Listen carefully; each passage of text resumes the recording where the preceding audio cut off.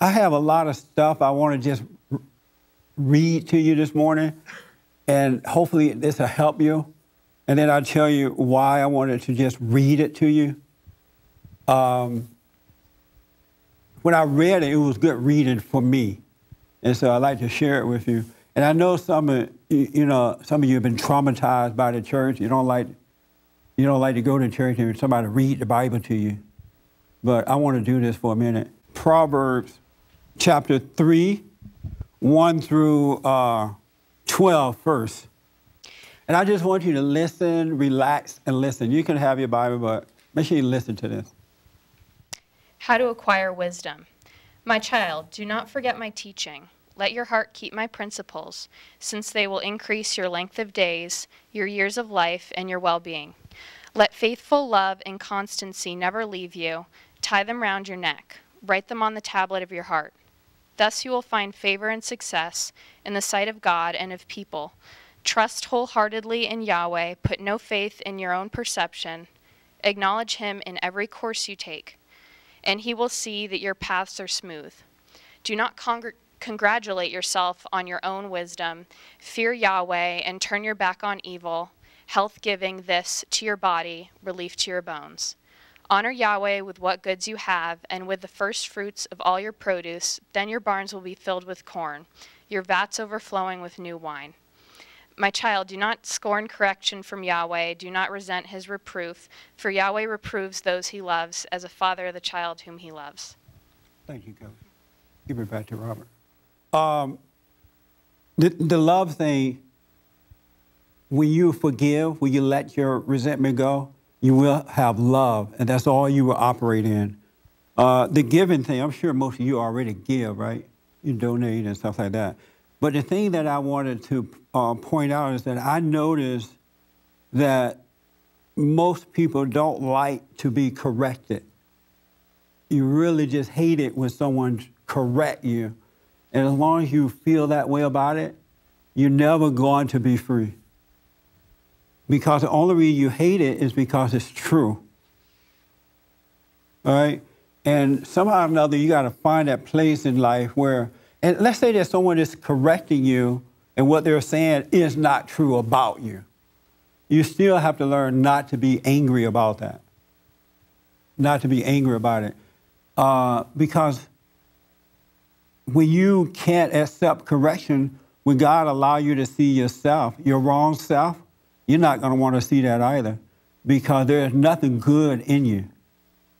You're no good through and through, right? And so when God, you say, oh, Lord, let me see myself right. And he let you see it, then you get mad at God because you don't want to see that, because you hate correction. And a whole lot of people, they love you until you tell them the truth about themselves. And I don't understand that. I mean, I do understand. That's the ego that hating correction. That's the nature of Satan, wanting to be God. And Satan, you cannot correct Satan. And that's what the problem is. And those who hate correction, you are the sons and daughter of Satan. Isn't that right? Why y'all looking so crazy then? I'm like, wow. Okay. Now, this is a long one. This is different than my this is New Jerusalem Bible. I like this one better than I like the other one because it's plainer, I think. Here we go. I want you to read the life of the Spirit. This is Romans 8, 1 through 30. The Christian spiritual life, the life of the Spirit. Thus, condemnation will never come to those who are in Christ Jesus, because the law of the Spirit, which gives life in Christ Jesus, has set you free from the law of sin and death. What the law could not do because of the weakness of human nature, God did, sending his own Son in the same human nature as any sinner to be a sacrifice for sin, and condemning sin in that human nature. This was so the law requirements might be fully satisfied in us as we direct our lives not by our natural inclinations but by the Spirit. Those who are living by their natural inclinations have their minds on the things human nature desires. Those who live in the Spirit have their minds on spiritual things. And human nature has nothing to look forward to but death, while the Spirit looks forward to life and peace. Because the outlook of disordered human nature is opposed to God, since it does not submit to God's law. And indeed it cannot. And those who live by their natural inclinations can never be pleasing to God. You, however, live not by your natural inclinations, but by the Spirit, since the Spirit of God has made a home in you. Indeed, anyone who does not have the Spirit of Christ does not belong to him. But when Christ is in you, the body is dead because of sin, but the Spirit is alive because you have been justified. And if the Spirit of him who raised Jesus from the dead has made his home in you, then he who raised Christ Jesus from the dead will give life to your mortal bodies through his Spirit living in you. So then, my brothers, we have no obligation to human nature to be dominated by it. If you do live in that way, you are doomed to die. But if by the Spirit you put to death the habits originating in the body, you will have life. Children of God. All who are guided by the Spirit of God are sons of God's.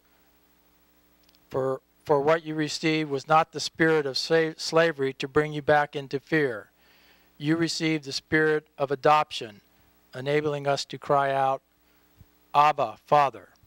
The Spirit himself joins with our spirit to bear witness that we are children of God. And if we are children, then we are heirs, heirs of God and joint heirs with Christ, provided that we share his suffering, so as to share his glory. Glory is our destiny. In my estimation, all that we suffer in the present time is nothing in comparison with the glory which is destined to be disclosed for us. For the whole creation is waiting with eagerness for the children of God to be revealed. It was not for its own purposes that creation had frustration imposed on it, but for the purposes of him who imposed it, with the intention that the whole creation itself might be freed from its slavery to corruption and brought into the same glorious freedom as the children of God. We are well aware that the whole creation until this time has been groaning in labor pains. And not only that, we too who have the first fruits of the Spirit, even we are groaning inside ourselves, waiting with eagerness for our bodies to be set free. In hope, we already have salvation. In hope, not visibly present, or we should not be hoping. Nobody goes on hoping for something which he can already see. But having this hope for what we cannot yet see, we are able to wait for it with persevering confidence. And as well as this, the Spirit too comes to help us with our weaknesses. For when we do not know how to pray properly, then the Spirit personally makes our petitions for us in groans that cannot be put into words. And he who can see into all hearts knows what the Spirit's means, because the prayer that the Spirit makes for God's holy people are always in accordance with the mind of God. God has called us to share his glory. We are well aware that God works with those who love him, those who have been called in accordance with his purpose, and turns everything to their good. He decided beforehand who were the ones destined to be molded to the pattern of his Son, so that he should be the eldest of many brothers. It was those so destined that he called, those that he called he justified, and those that he has justified he has brought to glory. Feedback from that. Right. Did you people already know that? Christ is our brother. The one thing about seeing him as your brother, it allows you to know that you can live the way he lived. And even greater works here you do, because you don't have him as your God. He is your brother. God is our God. And the same thing that he did, the way he lived, we can live that way too, and even better, because we have the Holy Spirit inside of us to guide us. But some people have put him as God, and you never can reach, you know, you can't be God, but you can definitely have a brother, Christ, and be like him. It's very unfortunate that most of Christianity is deceived that way. Yes. It's very deceived. It really, really is. It really, really is. Christ made it possible that all may be free if they're willing to be free. You know, through him we can all be born again or be saved from sin. So, and yes, there are those who will not accept that, of course. So I don't know what he means by that. There are some people he has set aside, God has set aside to do a special job, you know. They have a special calling on them, and that is for those people to point the right way back to God. But we all can be free if we want to. The chosen ones are the ones to help those who are lost to find their way. Wow. It doesn't mean the chosen ones are the only ones that's set aside to go to heaven. If everyone wants, they can be good people and they can have that perfect peace, right? If they want to admit that they are wrong and that they're not God, so that they can find the right way, yes. Okay. Yeah, absolutely. God's chosen people, who knows who they are? Are you? Am I?